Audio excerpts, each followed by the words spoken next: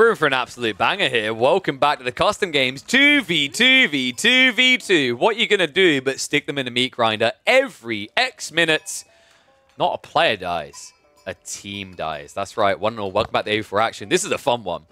This shout I think it was Rasselbot recommended this because Rasselbot could already calculate for this. The guy who made this mod, the way this mod works is the players have to kill, and whoever has the least kills gets taken out.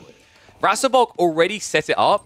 Love the forward thinking here, so that teams can happen. Two players will have their scores combined together for each of their teams, and the lowest score overall as a team will be eliminated. So let's see how this one's going to go, because we are indeed going to be on Baltic of all maps. This is a mini-map Baltic, though, courtesy of Kavayu. Shout out to them. They're in the chat. They've been working really hard on these maps. Kavayu, I look forward to seeing what other maniacal creations you have in mind, because I'm already loving the ones you've created. But this is going to be a fun one. So what we've done to balance things out, because team games, like free-for-alls, you can kind of just let rank be rank and interesting things happen.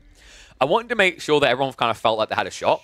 So what we've done is we basically combined more or less mostly golds with conch or diamonds. So this is a fairly balanced lobby. We've got, in the north, we've got Spadel plus Krent, because Krent moved up to diamond. Over in the west side, we've got Hosin with Doland. Hosin is a former conch and now currently diamond.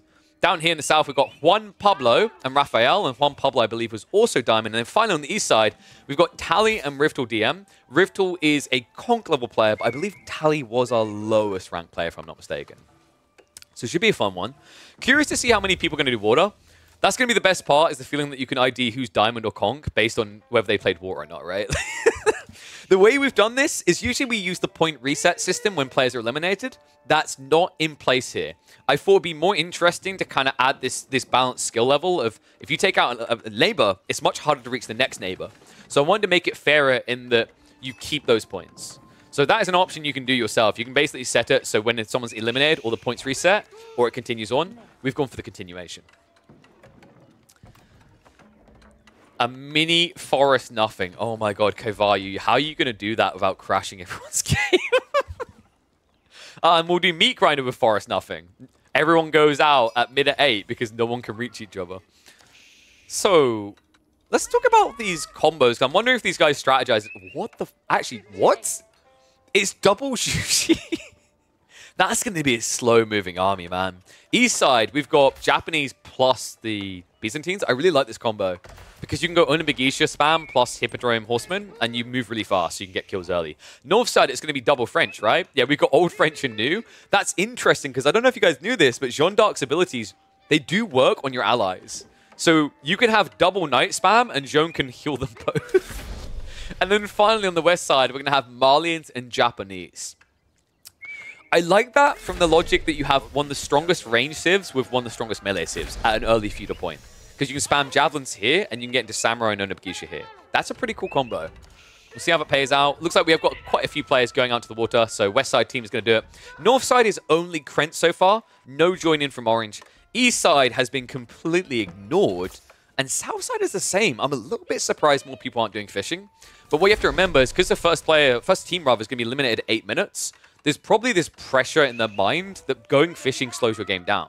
Because it makes sense, right? Like, typically, your tech up time is going to be 2 minutes later by going fishing, because you scale into it so much. Let me know who you think is going to win this, by the way, guys. Whether you're watching this live or later on YouTube, get your predictions in now. Is it Team West, Team North, Team East, or Team West? Just put the direction, and we'll know what you mean. I really like Team East. Not just because Riftel's technically the highest ranked player. It's the combo. It's just so mobile. And I think that's very important in this game mode. You have to have a layer of mobility. When you're too slow, you can just get left behind. And I think that's going to be an issue for the south side team especially, unless Team East rushes into them. What? Okay, guys, you remember that part where it's like, this is a really good combo because Malians do range really well, and Japan does melee really well. and then Japan's the one doing ranged, and the Malians are the ones doing melee. This is some interesting team discussions going on. I wish I was the fly on the wall for that one. If only there was a way we could read in-game chat messages. Relic, please. Thank you, Beanies. I'm glad you're enjoying the content. Love all the support we've been seeing for the community. I'm obsessed with bringing these type of game modes. I think it's cool that we've got all this 1v1 formatted content. I do enough of it. I want to do more of this community. Find fun game modes, set their rules, and include them. Because you do that, like, people surprise you. We mentioned Kren. Kren has been an impressive journey. Kren went from being a goldie to a diamond. Now, I take credit. It was clearly because he played in my micro map free throws. Ooh, almost a snipe on the scout here. The Horseman could chase this down, actually. This could be big. Because right now, like, what's going on in this game, guys? We need to kill. They do know that if they all have 0, they all die, right? Don't tell me Tally and Rivtal are just going to get the freest win possible. We're 2 minutes away from an elimination. Oh my god. Is there any military vessels coming out? Like, that's another really important thing. Oh! Someone thought they were safe! Hosen's done it! He got the kill! Pink, red need a fight up here. And Northside team needs it too. I think South is gone. They're just out of it, man. I don't think doubles usually is the play. Just have 0 mobility. Because you want Chuganu, right? Flash comes in. You just need to commit. Just kill the scout right now. This is it. Do or die. Onabagishi moving in. Ping. Oh, he gets it. He just about gets it. We're now a minute and 10 seconds away. By the way, I believe Rasselbach did add it in, so that now Jeanne D'Arc does actually give points when you kill her. She gives the value of her buyback. Is that correct, Rasselbach? I think we got that added in. Or is that still in the works? Oh my god. 1 kill could be so important here. Yellow's on the move. Chuganu are marching west. Team West need more.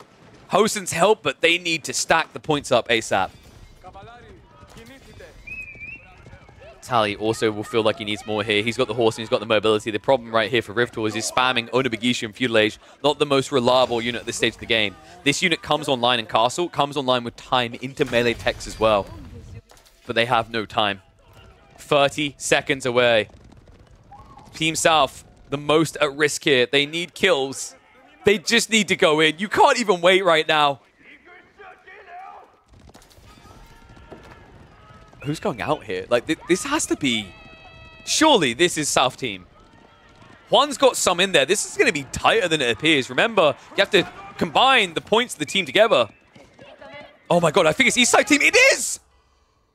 Oh my god!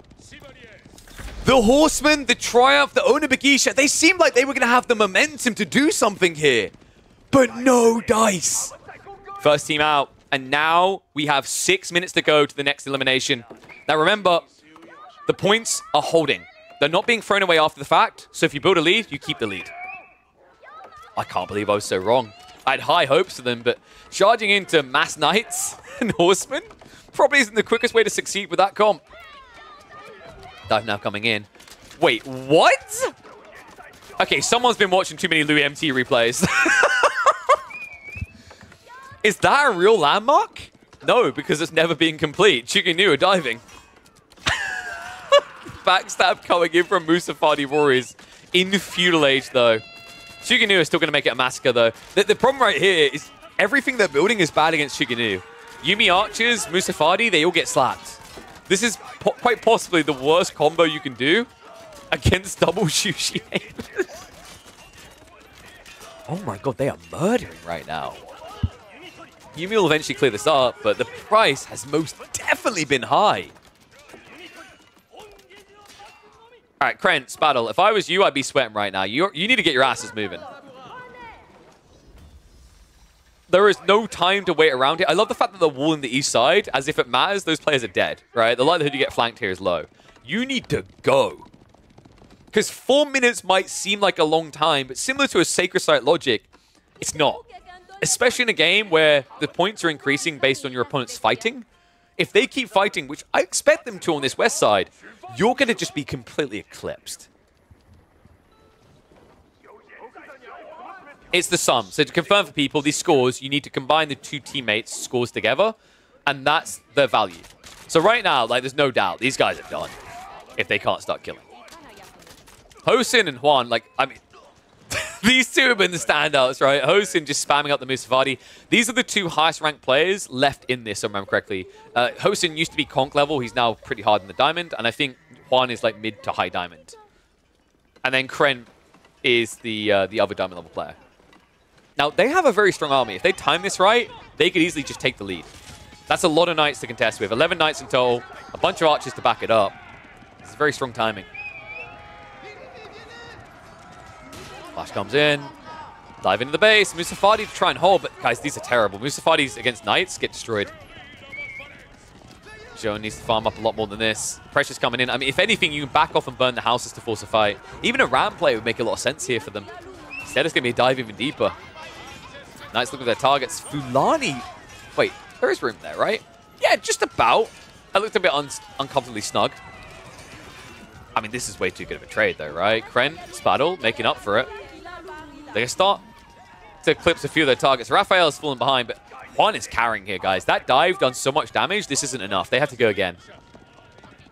I think the issue there as well is Divine Restoration probably is worth a pump halfway through that, especially looking at the HP paths now, but instead, Spadal never triggered it.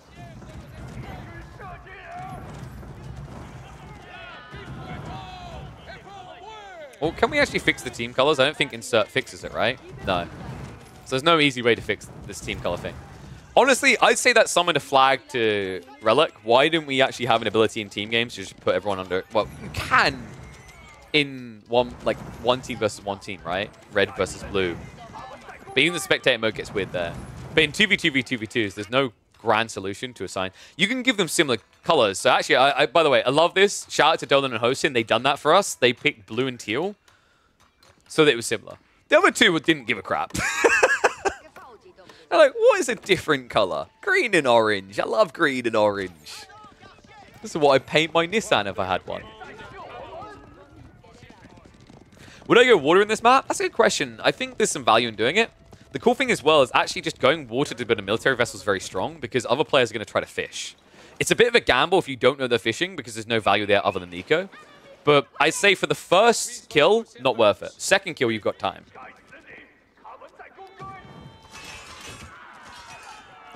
Life coming in. The problem right now is that yellow and purple need to fight because what's happening here is because orange and green are fighting the top score player, all they're doing is putting purple and yellow closer to death. So this is actually 100% the correct call. Mass Musafadi coming through in Fulays, though. How is Jeanne doing on XP? Spadal's got to be farming up a storm, man. 400 to 500. He's going to get it. Mount Samurai now coming out. This is it. I think yellow and purple just realized the mistake they made. Backing up was the worst possible thing they could do. War Canoe is at least going to claw some points back, but this is looking undeniable. The Juji Alliance are going to crumble in 30 seconds. Oy, oy, oy. And then my question is, can you stop Hosin? Because I'm getting a bit worried here, guys. Musafadi count up to 33. Remember, because those scores aren't resetting, it's possible if he keeps trading well, he'll just eclipse them entirely. Spadal and Kren are age-free, though. So if they can take some good trades, they could easily just claw this back in 6 minutes to win. Here it comes.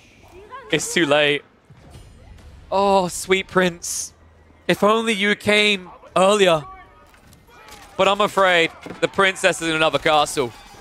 And you're 6 feet under. 2 teams left. Let the bloodbath commence. They need an age up. Dolan already reached up, but Hosin needs to mirror it. He's carrying the team in a point perspective right now, but these Musafadi are now going to get hard counted. Their archer's coming through. Jeanne in level 3 online. What I don't like from green and orange is them backing up, actually. I think you keep pressuring. The backing away is the worst possible thing you could do right now. Wait, did I say there's meant to be 26 minutes? No, that's wrong. It wouldn't be 26. It would be 20. Yeah, my maths. I totally, I counted an extra team there. First elim 8 minutes, second 14, final at 20. I love all these 20-minute free-for-alls and 20-minute team games. It's so cool.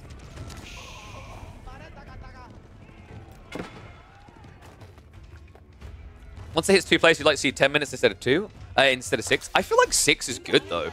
6 is a lot of time in a game like this.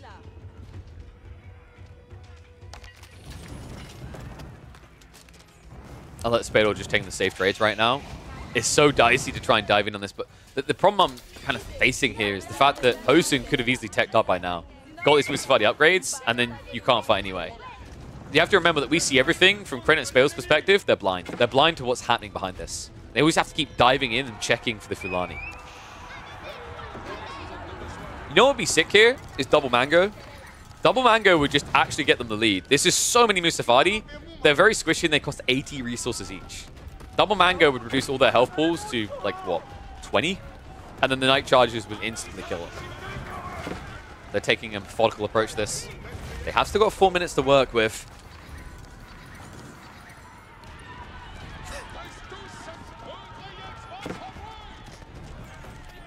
We're nowhere near level 4, that's for sure.